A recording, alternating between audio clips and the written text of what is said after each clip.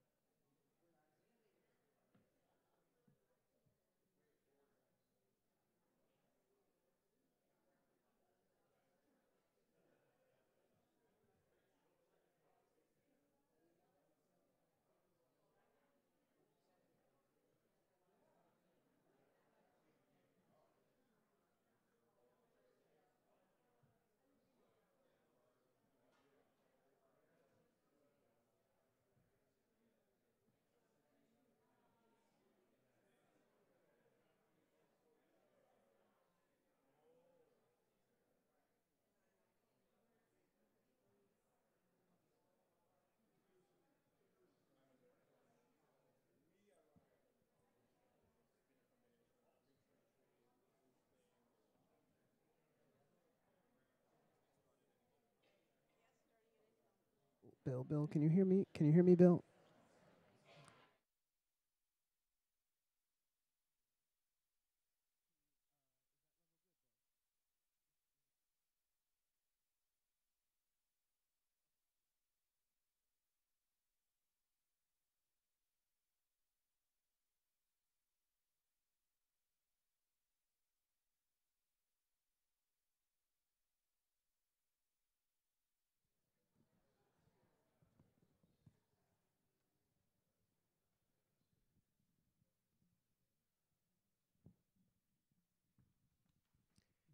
Ladies and gentlemen, good afternoon, and welcome to the very first, the inaugural TEFAF afternoons. We've had TEFAF Coffee Talk since the beginning of the fair in fall of 2016, but we were always in the restaurant at the other end of the hall and immediately had to turn around so that the restaurant could become a restaurant. And here now we have the great luxury of being in this beautiful room dedicated now to the cultural program. So it's wonderful to be here at 4 o'clock in the afternoon to greet you. We have obviously an incredibly well-informed group of people to discuss this topic. I won't delay. I just want to introduce you to Thomas Marks, editor of Apollo Magazine, who is our moderator, and he'll take it from there. Thank you. Thank you very much, Linda, and thank you all for coming.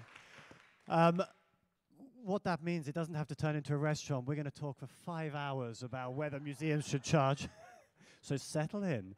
Let me introduce the panel. I'm going to give brief introductions because I think really all of their positions and senior roles speak for themselves. And then we're going to move ahead with talking about why charge or why not charge, and the relationship between admission fees to museum communities and how they might define their missions.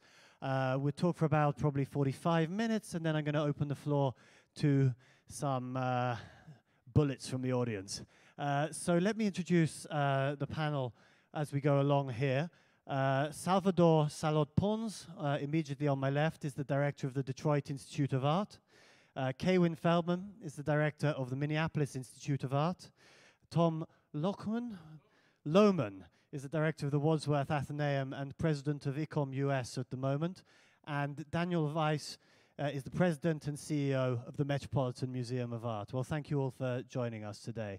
I'm going to start on this topic by just asking all four of you to briefly, please, I'm sure you've had to do it at length to your trustees and others, set out your own institution's positions or, as regards museum charging. And we're going to start at this end because I suspect when we get to the other end, the Met is probably the reason why we're here in the first place, possibly.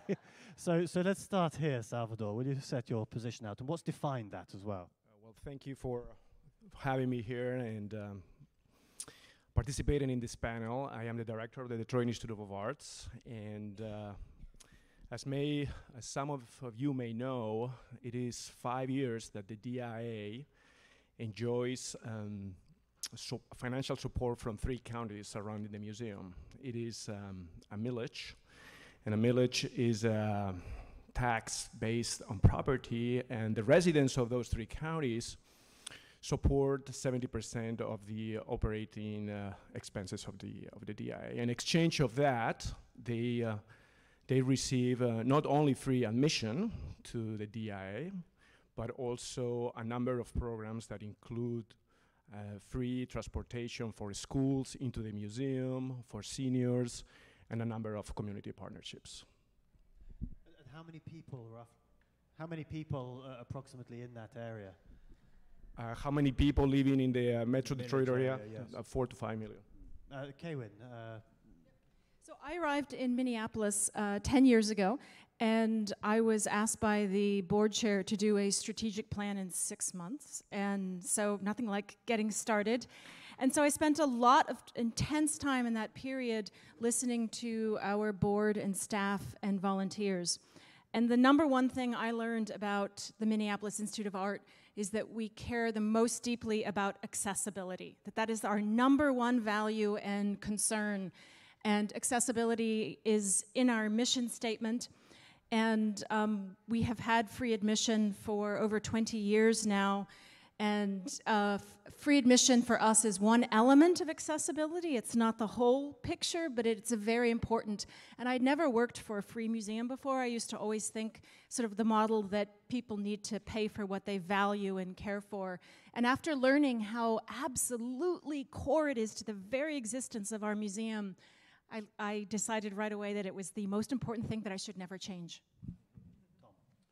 So thank you for talking about arrival. When I arrived at the Atheneum about 2.5 years ago, we had just reopened after a long construction and renovation project, at the end of which the board had decided to raise the adult admission fee to $15 from 10. So about a month before I showed up for work, there was a Twitter war involving Tyler Green and other people about the moral imperative of keeping museums free. Anyway, quite apart from that, I very early on talked to my board leadership about a strange phenomenon that was in the data that I was finding as I oriented myself to Connecticut. Connecticut's one of the most wealthy states per capita. We generate one of the highest GDPs per capita of any state in the union. And yet, the residents of our cities are among the poorest in the country. And so there is a promise zone. Remember Barack Obama's promise zones? There's a promise zone 3/4 of a mile north of the museum, and the median household income in Hartford is $29,000. So I asked my board chair, I said, listen, I've looked at the data. On the free days, we have about 40% participation by residents of the city of Hartford. And on the non-free days, which is the entire opening hours except for the 3 hours that we were free a month, we have extremely low participation of people that live in the city of Hartford. So I want to create a program that will allow anybody to come whenever we're open without charging. And we've called that constituency Wadsworth Welcome, and we've subscribed 3,000 households in a year and a half. We launched it around Labor Day of 2016. So that means that 1 in 18 households in the city of Hartford enjoys free access to the museum. And they come as members, as our other membership base comes. In addition to that, we've had a library pass program that has, you can check out the ability to come to the museum at any of the public libraries in Connecticut. That's 169 town libraries and numerous other ways of getting in free. Libraries are free, of course. Yes, our libraries are free in Connecticut, for now. Daniel, if you could set out the position. So I'll speak briefly about the Metropolitan in the first instance, and we can get into it as much as people want to. For 47 years, the Met has had an experimental, fundamentally a social experiment. For 47 years, admission to the Metropolitan has been pay as you wish, where the public has been invited to reflect on whatever they would like to pay. There is a recommended amount that people could pay, and that has been what we've done. For about the last 12 years or so, that policy has failed, and the average amount people pay over that period of time has declined by almost 70%. So we were faced with a very complicated question recently about what we do about that as we try to shore up the resources to support the Met. we can have a larger conversation about who ought to pay for culture in our society, what is the role of government, what impact does that have on freedom of expression. Those were all questions we thought about very carefully before we formulated the policy we have now, which is we are pay-as-you-wish for residents of New York, state, and city, and we can explain why that is. So that policy does not change for them. Everyone else has to pay the mandatory fee of $25 for adults, $17 for seniors, $12 for students, and free for anyone under 12. That's the policy we have today. So maybe I'll stop there because there's a lot here to talk about. And I'm sure we're going to move in and around the decision of the Met in the conversation that follows. I thought you used a really interesting phrase, Tom, this idea, you're talking about Tyler Green, and this idea of the moral imperative. And I guess the question for all of the panel is, do you think that museums should be free? Would you like the Met to be totally free, Daniel? I think in an ideal world, it would be terrific for all cultural institutions to be free. In an ideal world, it would be terrific for all educational institutions to be free, for people to make decisions about how they access education and enrichment on the basis of their interests. But ultimately, excellence has to be paid for. Someone has to pay for it. So if the government in our society, the government has decided not to support cultural institutions for the most part, there are exceptions to that, including in Washington, who then should pay? In my view, co-investment is not a bad approach. Everyone who benefits from the institution one way or the other should be asked to contribute in some way, one way or the other.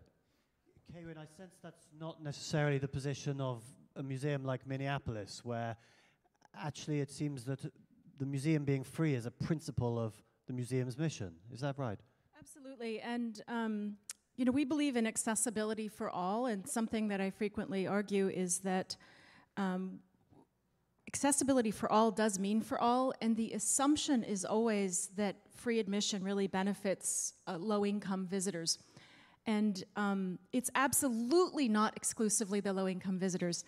And I find that when you're free, people can actually run in whenever they want to and see that one painting. And so for everyone, if you really want museum visiting to become a learned behavior, I think that free admission actually allows people to do that. But can I say something else? On the moral imperative question, I do not think that it is a moral imperative today.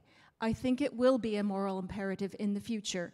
As America is changing so rapidly, and America predicted to be a majority people of color country by 2043, the way that our country is shifting power dynamics, I do profoundly believe that in whatever it is, 20 years, that the peril of art museums being exclusively associated with people with money will be to our detriment, and that as our country becomes more and more focused on, particularly in the areas of culture, on issues of race and class, it is critical as these sort of institutions that are so associated with wealth and power that we need to change that dynamic. Tom, did you want to add something? Absolutely. I mean, the rhetoric around our launch of our Wadsworth Welcome program, which was communicating it cost more than anything else. And Aetna was a wonderful and silent partner in allowing us to connect with the public that lives closest to us. The branding on it, or the message, the truth, it belongs to you. In other words, we hold this institution, its collection, in the public trust, and it's the community. However, that's wrought. For us, community means Connecticut. For each institution, it may have a different sense of who its immediate service area is. But I'd like to talk about our place as a place of global consequence that is Connecticut's flagship arts organization, and that's predicated on the idea that it belongs to you. I think there's no question the public services should be at the center of this conversation.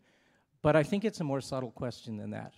The Metropolitan, for example, just like the institution I know the best and the one that has just made this policy change, we do our work in service of the public in myriad ways. We have, for example, the largest internship program in the world.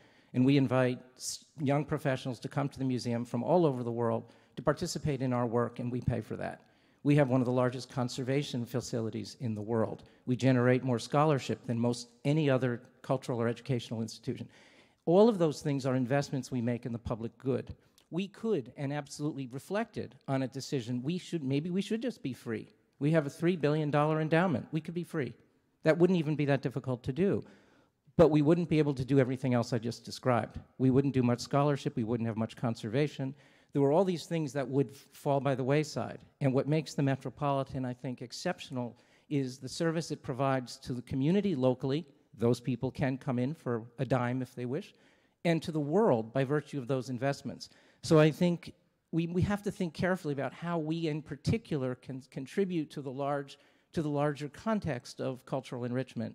And in my view, for a place like the Met, co-investment is not an unreasonable question to ask in order for us to sustain who we are. It strikes me that some of the media reaction, has on the whole been quite negative to the Metropolitan, the Met's decision. And I wonder if I can ask some of the other panelists about whether they're surprised by some of the responses to the decision of the Met to start to put fees up. I won't interrupt that question except to say we were surprised by how positive it was. Okay. So given what we were announcing, it was more balanced than we expected. Jerry South's described it as a self-inflicted wound. Do you feel like that was a fair thing to Well, he's quite remarkable. He said many things, including that the Metropolitan is one of the most important cultural institutions in his world and in his life, and he deeply values it, and he pays a few bucks each time he comes. So if an enlightened person like that isn't prepared or willing to pay as you wish a level that is sustainable, why should we expect other people to do that? I tell you what I'm going to ask. I'm going to just interrupt and ask all of the panelists. What was the last museum you paid to go into, and was it worth it? Wait, is that fair? I mean, I think it's an interesting point that none of us sitting up here would expect necessarily to pay to go into museums because we're professionals, so we don't necessarily think on a level of a user of a museum what that value is of that particular spend. I mean, I don't know if any of you can remember. For me, it would probably be an Italian museum because actually it's very hard and press cards don't always work in them. But And actually, I vividly remember it was the Prada Foundation, both in Milan and in Venice, and I remember it because I was so outraged that they made me pay. I tried showing all my credentials, all my cards, and I got nothing. I don't know. Maybe the Prada family need that money to prop up the revenues. But I don't know if yes, Tom, you have a. I took my wife and children to a natural history museum that will remain nameless, and to walk through the door cost our family, I think, about $117 for an 11-year-old, or actually, yeah, she was 11 at the time, a 9-year-old, an 11-year-old, and two 46-year-olds. Was it worth it? I didn't evaluate it on its worth. I mean, let me just take that a little bit further than 14 years ago, when I was working in Arizona, I actually looked at the AAMD statistical survey for the first time in my life. And I did a little exercise, which was to take the expense budget of an institution and then and put that as the numerator and put the number of visitors as the denominator, and looked at a couple of institutions that were like mine.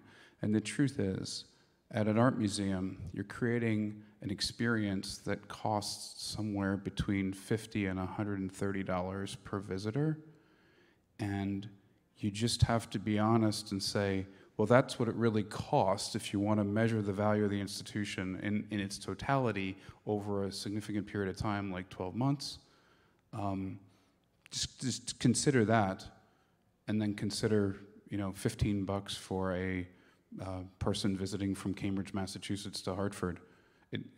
It's a highly subsidized experience for every visitor except my board members. Well, look, given that fact, that actually what a lot of people going to museums don't realize is the cost to the institution, or the cost of a museum visit, whether they're paying, whether donors are paying, whether government or state funding is paying. Let me ask you, I'll ask you, Salvador, why do so many people assume that museums should be free? Because I think they do.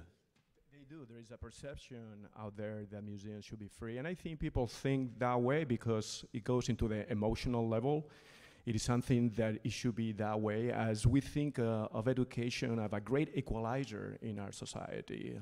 More accessibility to education, the more equal our society will be. Yes. I don't know if any other of the panelists want to respond on that idea. Why is it that we assume that museums should be free, libraries should be free?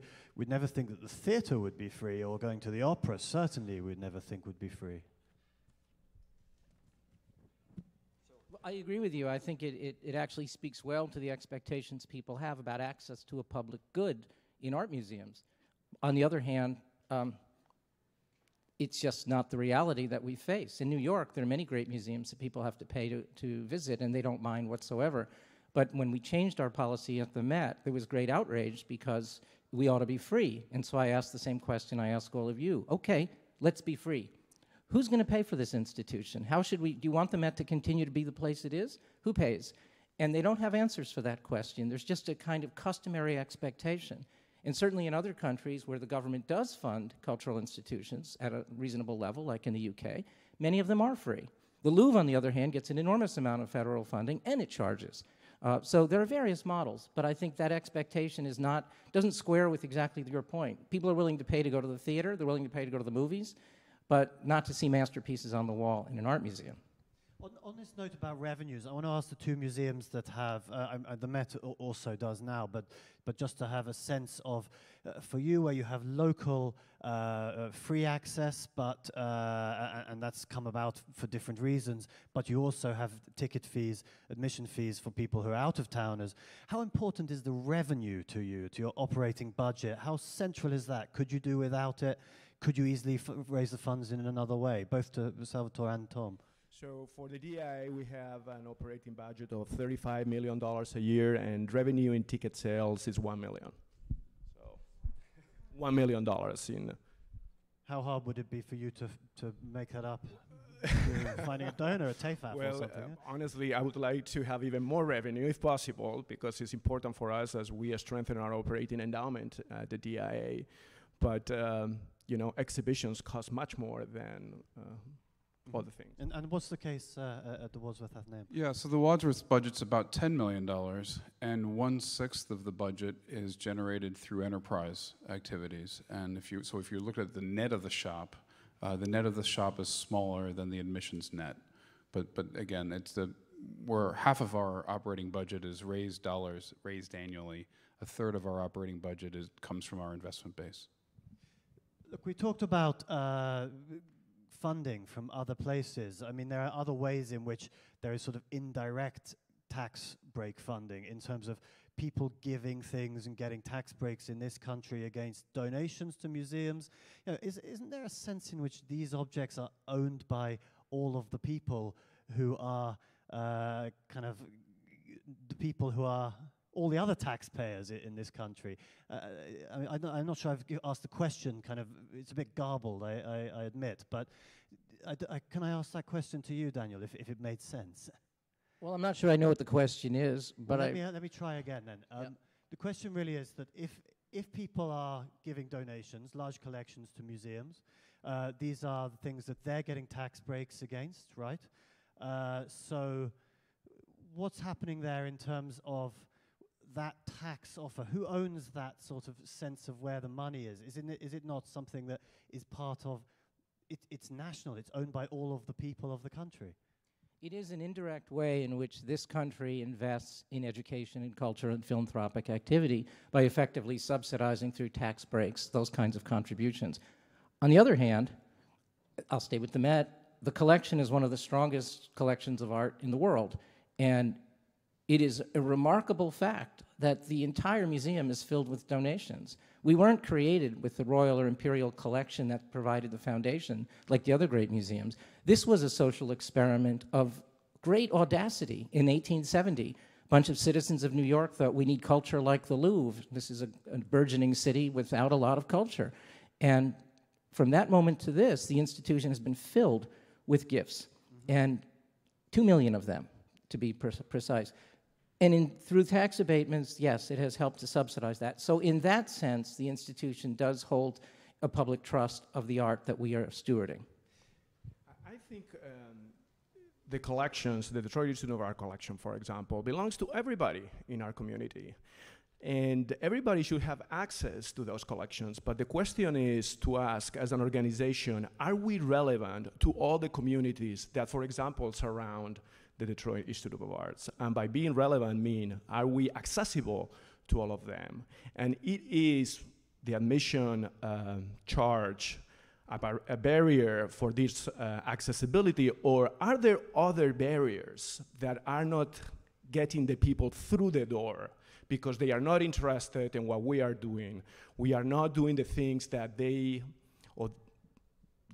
are appeal to come or represent the communities in which we live. And I think that's another question that museums need to ask themselves. How the museum in the 21st century becomes a tool for the community, whereby the collections, which are great, are not the end goal, but the platform from which we do things for the community, being relevant with them, working with them to make sure that whatever we do at the DIA is interesting to them, they learn, and there are things that, as I mentioned, are relevant to the cultures and communities. So are you, I mean, for you, would you say that an admission fee at that point is always a barrier to access to the museum? I'm not sure an admission fee is always a barrier to some communities. If I am doing always the same specific programs at the DIA, I will always have the same people coming in. And whether other communities are interested or not, the admission fee will not be relevant to them. But if I'm able to do many different things that make those communities feel represented and make those communities want to come to the DIA, then I'm truly giving accessibility to the collection. Tom, if I can just jump in, because I do think that something that makes definitely Salvador and I very different, and perhaps Tom as well from the Met, is that we're not in high tourist areas. And you know, nobody comes to Minneapolis between about November and May. Apart from if you have the Super Bowl. Yeah. Yeah. Even the Super Bowl was a challenge. So, and so, you know, the perspective is different when you're very much serving your community and looking at constant, you know, repeat visitation and don't have that influx of tourists like the Met does. Sure. For a World Cultures Museum, which is our current word for a universal museum or encyclopedic museum, or what used to be called a museum, perhaps, aren't all of the tourists coming part of the community of that museum? If you're going to the Met, I mean, the boundary has been drawn as New York State for people coming in and still taking the pay-as-you-wish policy. But nowadays, given that we are so much in a place where the politics of restitution, and not even just the legal sense of it, but whether or not there's a moral imperative to think about returning objects or putting them on long-term loan.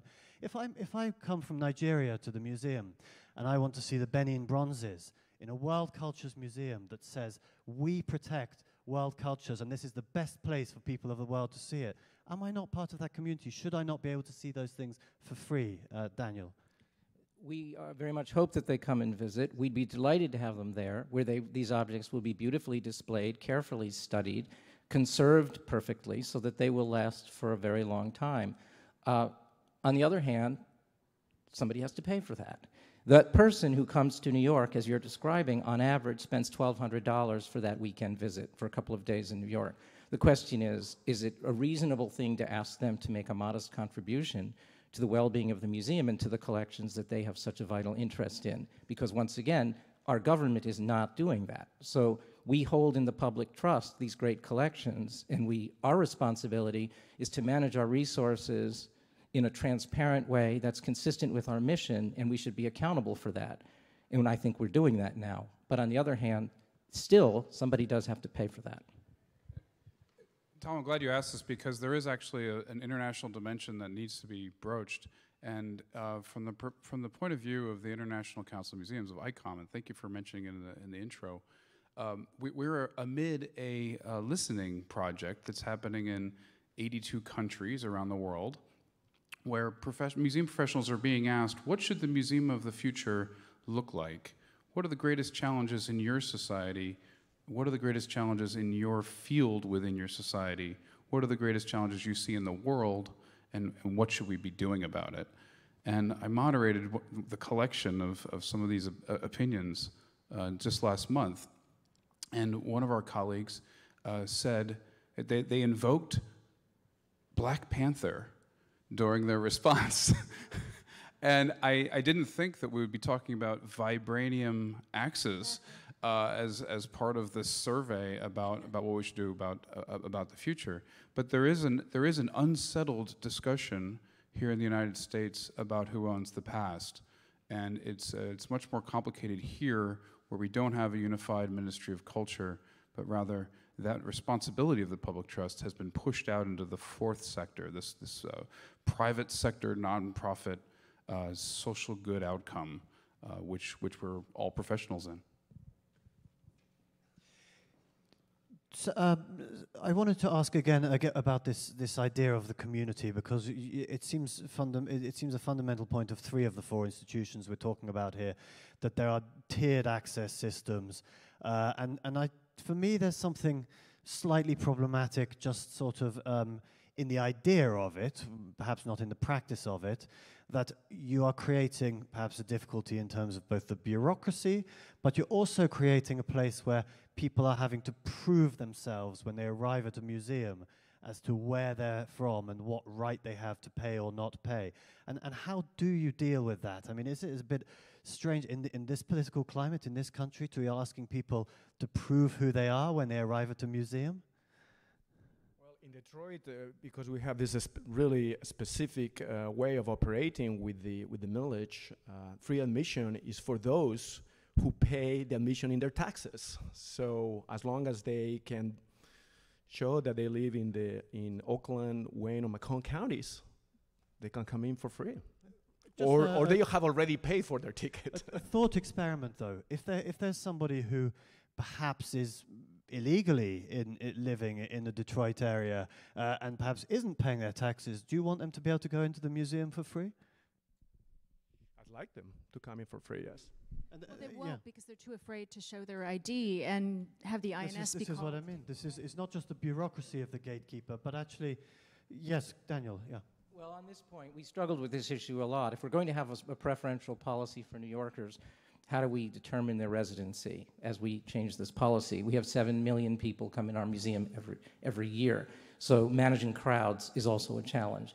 And we tried something that I would say was a little bit bold and risky, and that is we said, our obligation is to communicate to the public as fully as we can what the policy is and why we're implementing it. And again, it has to do with what we've been talking about this afternoon. But that we will turn no one away for lack of identification. And we will simply tell them what we're doing and why we're doing it and ask them to support us. And it's remarkable how much they have. We've not thrown anyone out. One person came in on the second day with a Yankee hat and said, I'm a New Yorker, that's my proof. And we said, welcome, we're delighted to have you. And next time, if you want to bring something else, that'd be okay. But 95, 98% of the people who come through our door are just not going to fight with us. And we don't, if you really want to come to the museum for free, you can come. It's okay. Because actually what we're here to do is really work with the vast majority of people who want to do the right thing. And they have. So we're not checking anybody's ID unduly. Tom, similar for your Wadsworth welcome, but is it a welcome for everybody, or how does that work? We're absolutely welcome to everybody. And my staff was anxious about how would we verify? And I said, verify? Are you an accountant? So we only ask people that want to sign up for the Wadsworth Welcome Program 5 questions. Their name, the year they were born, their email address, their home address, and the languages spoken at home. That's it.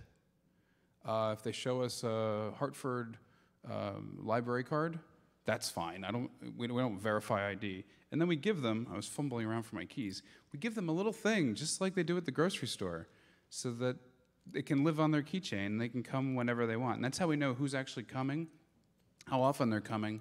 And we've actually brought focus groups in based on the kind of power user, the occasional user, the signed up came once, hasn't come back in 4 months. And it's about expanding accessibility in the end.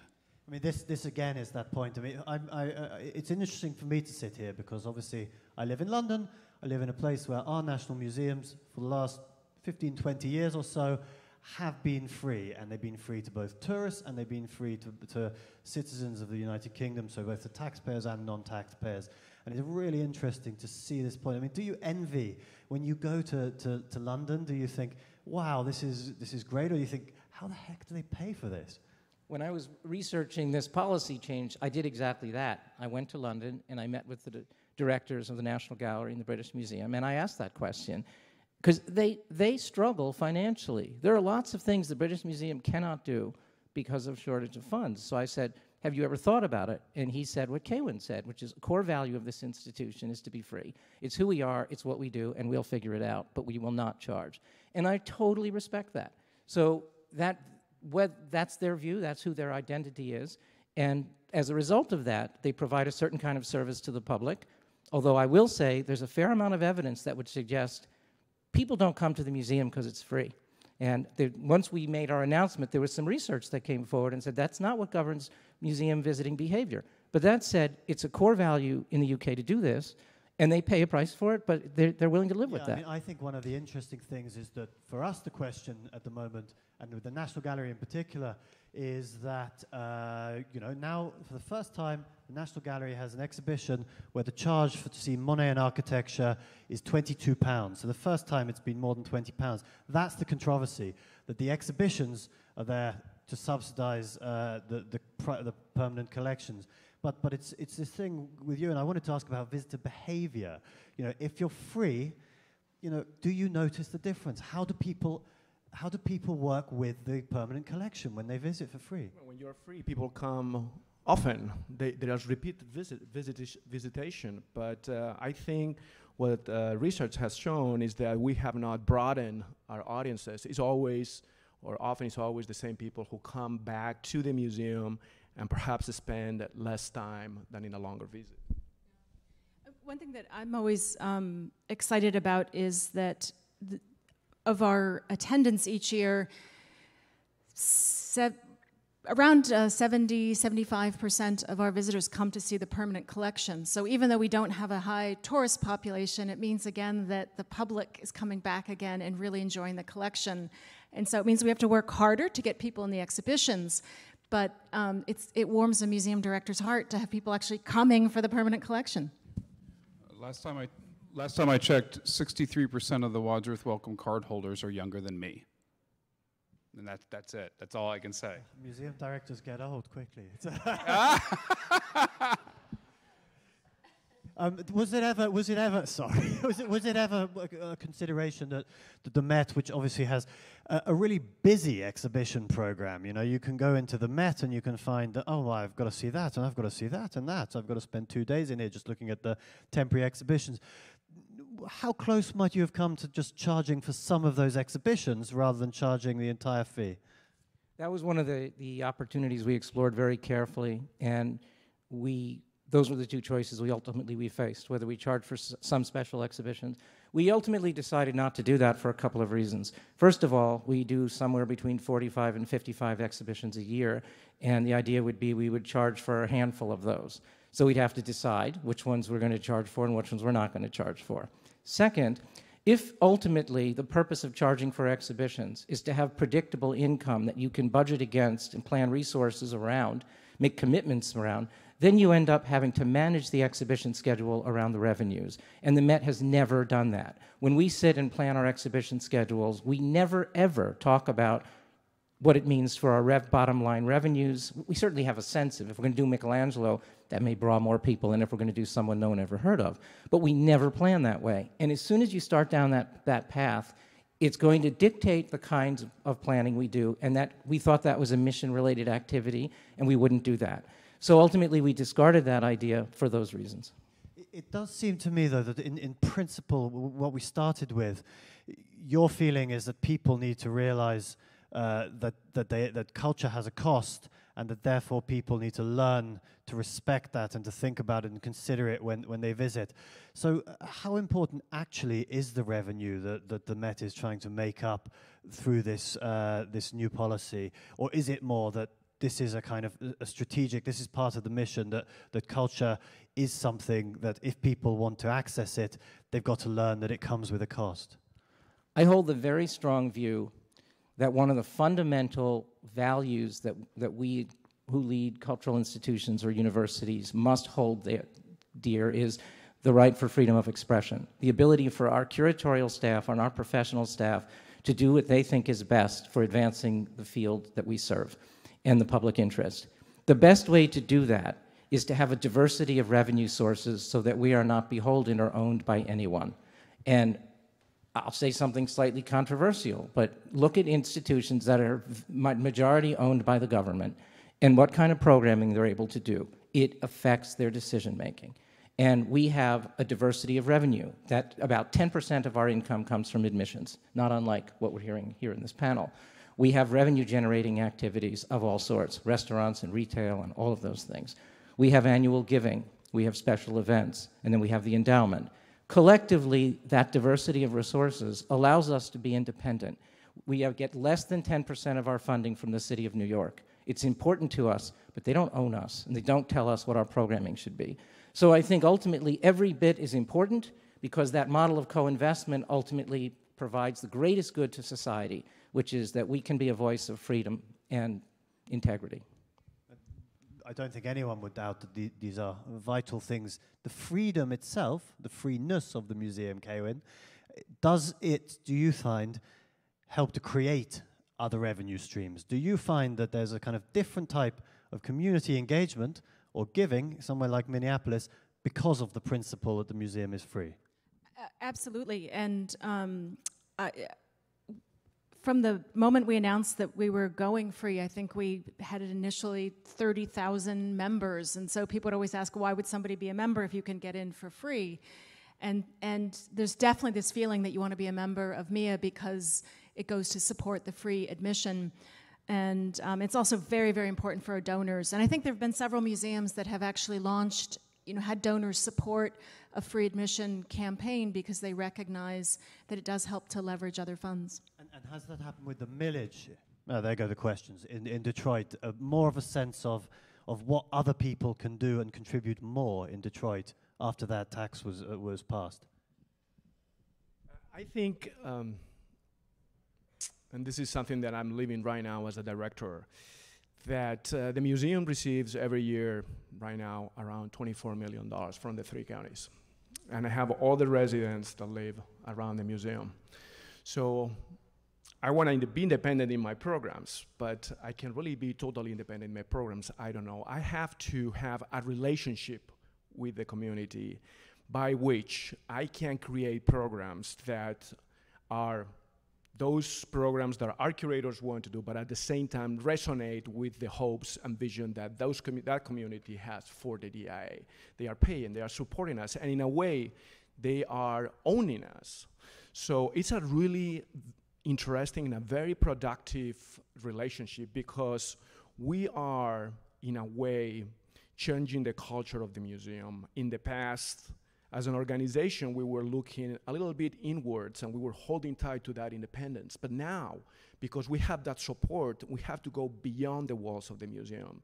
And we have to co-create, we have to listen, we have to really understand what these residents want and bring that to the level of the museum quality. If you want to go beyond the walls of a museum, the doors have to be as open as possible, right? Always necessary. Look, I've dropped the questions on the floor, which probably is a sign that it's time to open up to the audience for other questions. And that's perfect, because I said we would do about 45 minutes. So let me open to the floor. I don't know whether perhaps there's a microphone or not. Or are there any questions from the audience? There's a gentleman here on the right-hand side.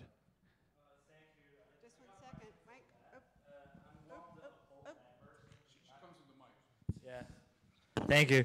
And I got a question from Matt.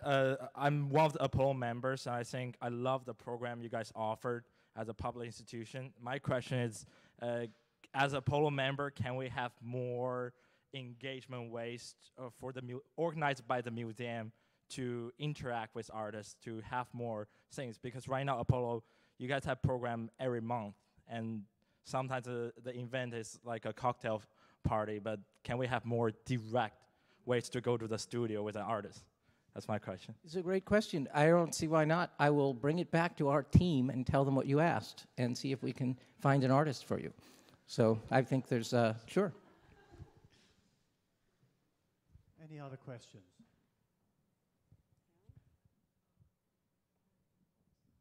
There's a gentleman there. Yes. Hi, I have a question about this sort of larger issue of government funding not really showing up in our museums and how that affects things. It seems like for people who really want museums to be free, there would be a natural kind of imperative for them to say, okay, we want to take that qualm to governments to try to get laws changed, to try to get funding directed towards museums. But I also know that museums have traditionally been seen as sort of non-political or apolitical institutions. And that's maybe part of the appeal, part of the reason that people trust them. So how do you deal with that line? Like, have you thought about trying to direct your members towards political action, or do you think that that's a line that you as the museum shouldn't cross? If I might take that, two things to say. One, the marvelous renovation of the Wadsworth Atheneum, which enables a 175-year-old museum to present art with the dignity and intimacy that has always been the goal, from Daniel Wadsworth tearing down his house and building a place for art on Main Street. It's a beautiful, treasured thing. But the majority of the renovation funds came from the state of Connecticut. The state of Connecticut provides no operating dollars for our institution. The city of Hartford provides no operating dollars for our institution. I mean, there are IMLS grants and NEA grants, but it's programmatically based and what have you. I think that in that atmosphere, I knew I needed to take the first step and rededicate the place back to the public. That's allowed for a double-digit growth in contributed income since we made that decision. It has had no effect on the government's capacity to or appetite for turning us into a state-supported institution. Would anyone else on the panel like to comment on this relationship between, or does anyone ever think that there will be more of a sense of government funding for museums in this country? It's not really a possibility in the makeup of the museum system. Just one small point that we don't pay taxes, our institutions, and so we actually do receive government support because we're subsidized by not paying taxes. So it's an important point. Well, our local government supports the DIA right now. As I mentioned, with this millage, which is 70% of our operating expenses every year. And a millage, for those who are not that familiar, is a tax based on property. Basically, a resident of Oakland, Wayne, or Macomb who owns a house that is worth $200,000 pays the DIA $20 every year. And that's the support that we get, $25 million in total, more or less. So we are supported by the local government right now. So in a sense, everyone in Detroit voted to become a member of DIA. Yes, they own the DI, and we want them to feel they own the collection and the museum and support us. That's fantastic. There's a lady in the second row here who has a question.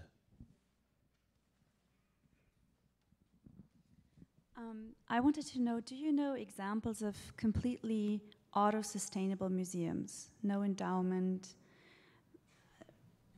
nothing like that. Does this exist? And also, would you be open to exploring ways where public and private sector would be interacting more fluidly? Maybe with the expertise you have, you could start offering payable consultancy services to private entities, something like that. Let's take the first question. Does anyone on the panel know of a self-sufficient museum, I suppose, is the question, that pays for itself? Well, I think we all do. I deliver a balanced budget, but I didn't quite understood. Without endowment donation So or earned revenue, or only earned revenue? I mean, it's a sort of musée imaginaire of a budget where all of earned revenues pay for all of the activities of the museum. Well, I think that's called the observation deck of One World. I mean, there are cultural. I mean that seriously. There are cultural attractions which I think are completely earned revenue, but I don't think you would recognize them as mission-driven organizations in pursuit of reconnecting people with their own humanity, which is what we are as art museums. There's not enough calm and space if everything's about a transaction. In the second question is about whether consultancy services might be something that you could offer, the expertise, the scholarship, the people, even the collections. Is that something that you consider for, I'm going to go all the way along for the museums, or to what extent do you already offer that? We'll start at the other end then. Oh, well, we do a tremendous amount of that, but we don't charge for it. We do it all over the world. We send conservation staff to India to do programs to help train conservators there at our expense. We lead a global museum leaders conference every other year at our expense. We work with museums in New York City and conserve their art at our expense. So we believe that's part of our mission, and we haven't monetized that. In theory, we could, but we haven't. But I'd also add that because of the public trust, we have to be really careful about what we monetize and the sort of selling of expertise to private citizens, working with dealers. There's just because, say, the public trust is one of the most important assets that we all have. We're all very careful about how we work with outside entities and money. We do this as well, like the Met. Offer conservation services and expertise is part of our mission. It's a way for us to be a tool for the community, and it's a good thing that we do, so no charge. There's a question at the back, and then we'll come to the front.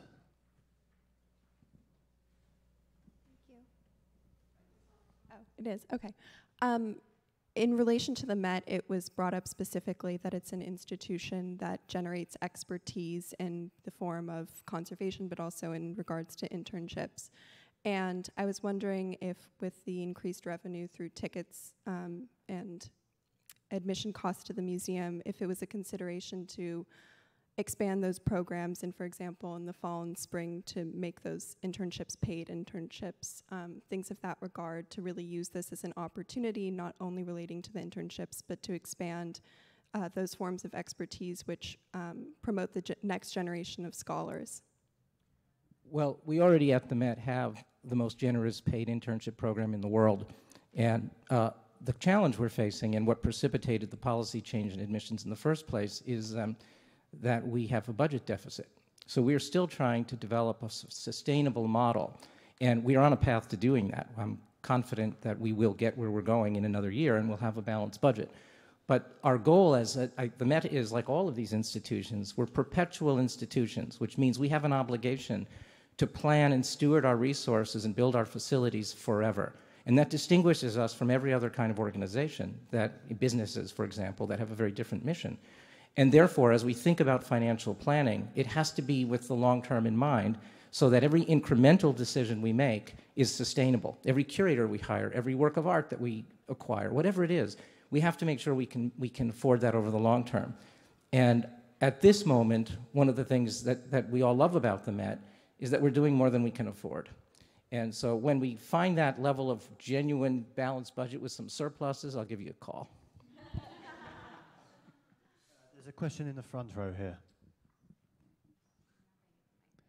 Thank you. The question is very simple. The sections, yes, no, maybe.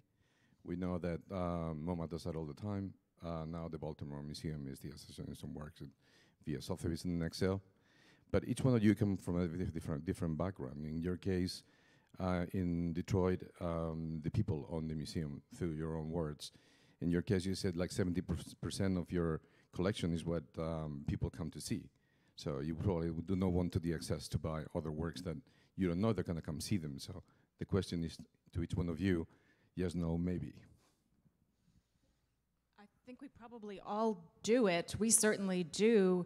Of course, we all abide by the rule that if you deaccession something, that money has to stay in the collection so that you buy more art in the collection with the funding, so it's not used for operating, so it doesn't help pay any of those operating costs. But yes, absolutely, we do deaccession. It's a way to keep the collection relevant, to refine it, to bring new things to the community. It's a healthy internal process. There's a question just behind in the second row.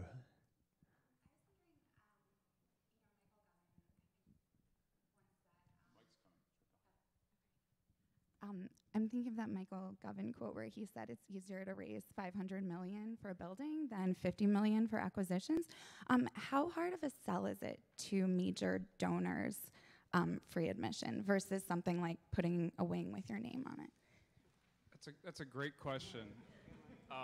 I think that donors choose. They're gifts, right? We're soliciting with an agenda. We all have solicitation plans at our institutions that try to harness the enthusiasm of a potential donor base and direct them to things that are mission critical for the institution. So I think a lot of that pressure happens within the management side of things rather than in the donorscape or on the board.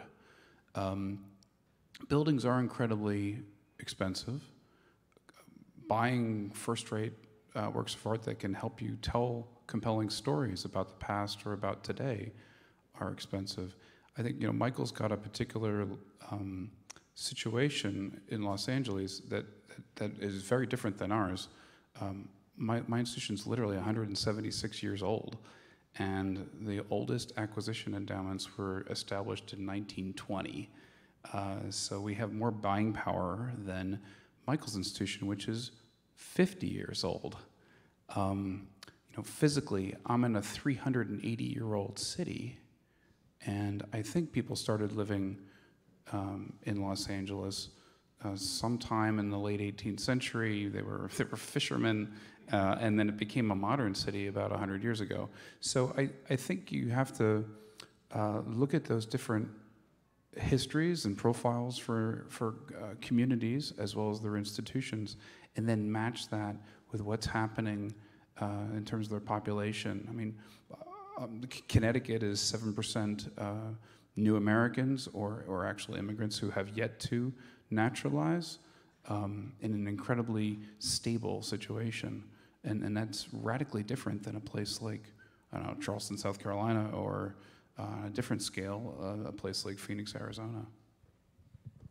I just wanted to ask, it may seem like a kind of wishful thinking, but did the Met ever, did you try? Was it worth even considering trying to see whether someone would step in and say, we're going to cover that part of the budget to keep it pay as you wish for everybody for the next 10 years? Or is that just a sort of a thought experiment? Well, every one of these options were under consideration and discussion. But for the reasons we've discussed this past hour, I don't think that's a responsible solution to the problem. And we actually could have found a donor who would have bought us 10 years, and then we'd be right back here in 10 years. And the question ultimately is who should pay for culture, and how does it advance the needs of society? And whether people agree with us or not, we made a decision in that basis. It wasn't a financial exigency that drove the decision. It was the combination of our moral responsibility to be sustainable and healthy with our need to ask the communities that benefit to invest. We get enormous philanthropic support from our donors. That's why the Met is what it is. But they shouldn't be asked to pay for every single thing. They're private citizens who step up and help us. And again, it's about proportionality, I think. If I could just say that I just have to express how uncomfortable I am that we are sitting here on Park Avenue at this blue chip fair where they advertise champagne and oysters, and all of us represent this point of privilege. If we'd had this conversation in other parts of town, perhaps with 20-year-olds, there'd be a very, very different conversation about who pays for culture. And I just think it's important to acknowledge that this is all from a very singular perspective. Well, I think At that point and that note, that's a good thing for everybody to go away and think about. Drink champagne and drink oysters. champagne. So thank you very much to all of you for coming. Thank you to our panel. That will do.